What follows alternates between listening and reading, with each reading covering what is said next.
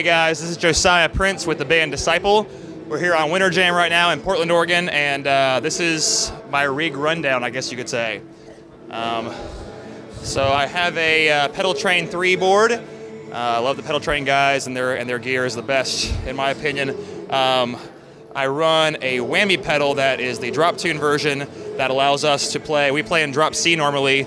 Our guitars are tuned down a whole step and then drop down to C, the lowest string.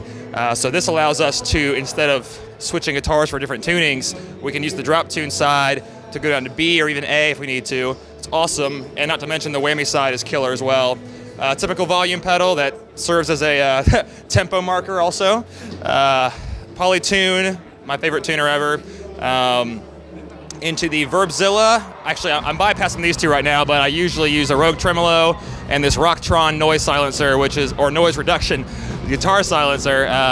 Love it. Great gate, plus their hush technology is just on point.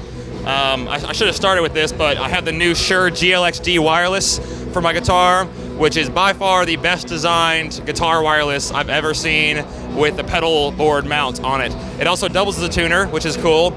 And it just has by far the best tone and just the most durable wireless unit for a pedal board I've ever seen. The Verbzilla by Line 6, I use the octo setting, which is a lot like the Shimmer or from the Strymon pedals or whatever. Love that reverb. And then the old trusty Boss DD20 for all my delays. It's everything I need and it's durable. So basically, I kick the crap out of this thing, and I really just treat it pretty poorly. So I need pedals that that will last and will uphold during my abuse of them. I also have this CMAT Mods buffer because I run 35-foot cables, and this thing just helps the signal get all the way to my amp without losing any strength, if you will. This is the this will transition over nicely. This is the foot switch to my Carvin. This is the Carvin V3, which is a fairly new series of theirs that is just killer. We used it in the studio on our new album Attack for almost all the heavy rhythm tracks, so I had to get myself one.